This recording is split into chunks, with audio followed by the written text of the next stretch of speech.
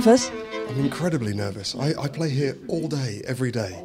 And I have to say this is the most incredibly nerve-wracking day to be on this stage. I don't know why, it's something about TED.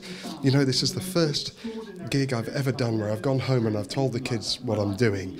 And they've gone, oh, cool. You know, never mind playing Marlowe or anything like that. TEDx is where it's at. I'm incredibly excited and nervous, yeah.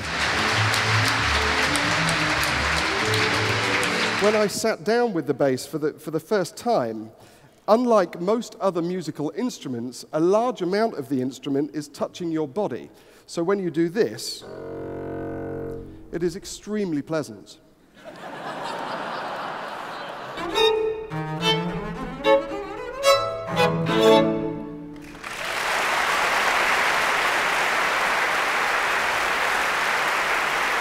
Did you hear about TEDx before you were asked? Oh yeah, sure.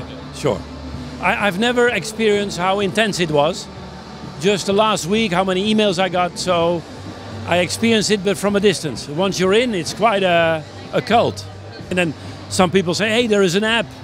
So I downloaded the TED app, and it's great stuff, yes. Are you nervous for your talk? Well, I'm a bit nervous, of course. I mean, it's good to be a bit nervous. Have you seen the space? I mean, you've seen it. No? It's quite big. It's huge. So it's not only huge; it's the history of the whole building. You know, Frank Zappa was on that stage, so it's pretty cool as well.